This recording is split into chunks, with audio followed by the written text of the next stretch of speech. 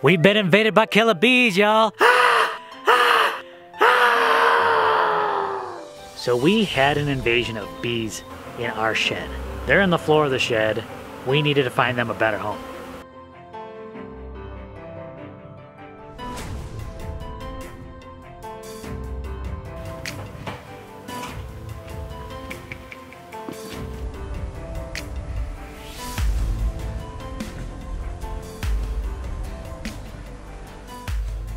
How about them bees, y'all? Ha ha!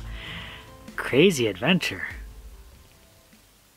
Getting the bees out of the shed was a whole adventure in itself. But our next challenge after that was getting the bees to stay in the hive that we built and being able to move them from next to the shed to a different area. Of course, I had everything ready to go.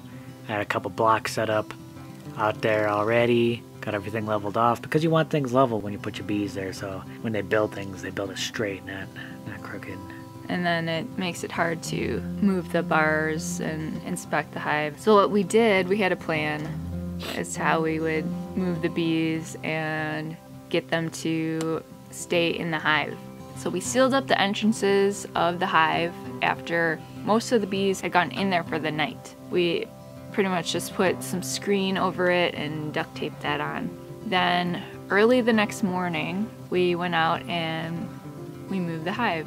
Yeah, we weren't sure of the weight and carrying all those bees that far of a distance, so I thought we'd put it on a cart, but we're carrying it over, rough terrain soil. There's a lot of bumps. I held it steady, Jim pulled the cart, and we got it close to where we wanted it, and then we just carried it by hand the rest of the way.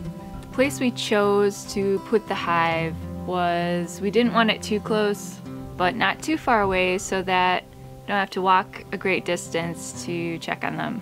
So it's about 100 yards away, and we've kind of tucked it into a spot by these acacias where hopefully it might provide a little bit of shade and wind protection and hopefully deter animals from messing with it too much. Deters me from messing with it too much. Man, those acacias can be vicious. Yeah, definitely. And we have the entrance of the hive facing southeast, so it gets the morning light. And we set up some water in a saucer for them. So we were trying to do some research on how to get bees oriented to a new hive or a new spot.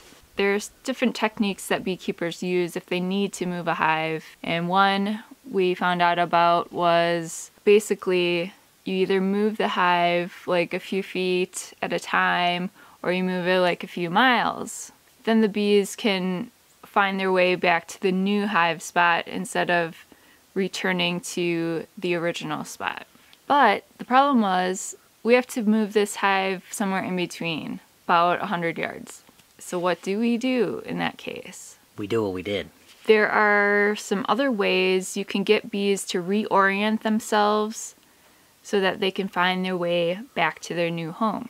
One way is through confinement. So you trap them in their hive, in their box. When they come out, they'll look around and find landmarks so that they can find their way back. Any amount of confinement will have this effect, but I guess the optimum amount of time is like 72 hours. But we didn't want to hold them up in there for that long. I felt bad doing that. It's the fall. There's a limited window when there's still going to be things blooming.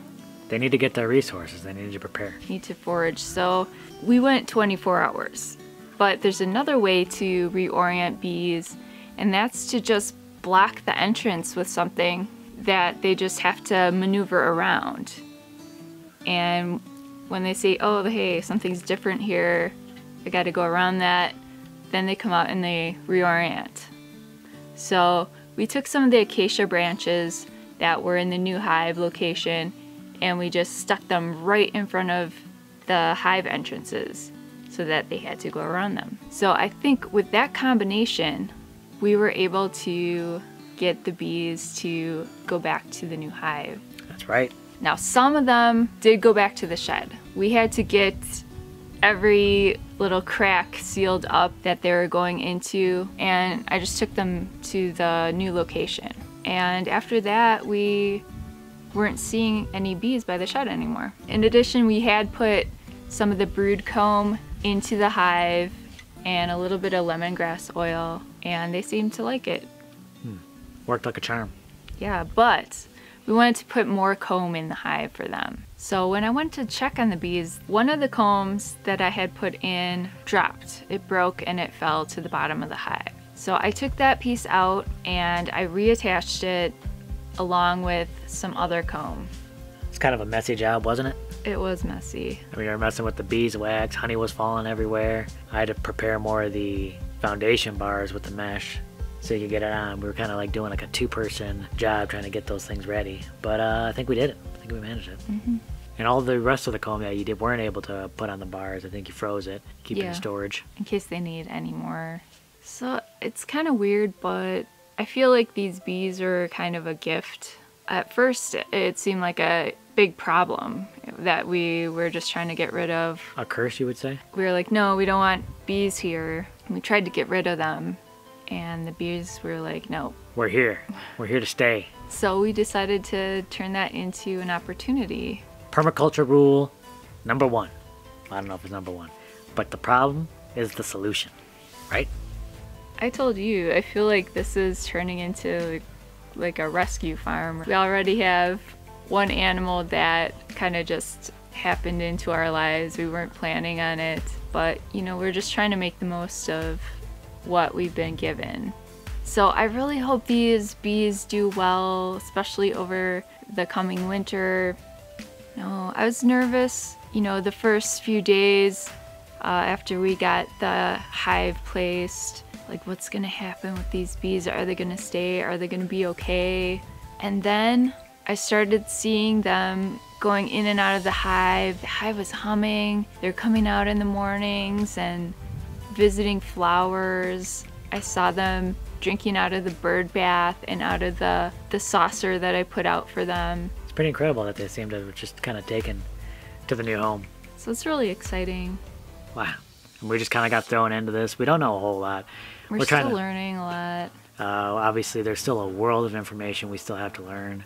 But who knows, maybe we'll get some more swarms. Maybe we'll even have a bee business. All right. Thanks so much for watching, everyone.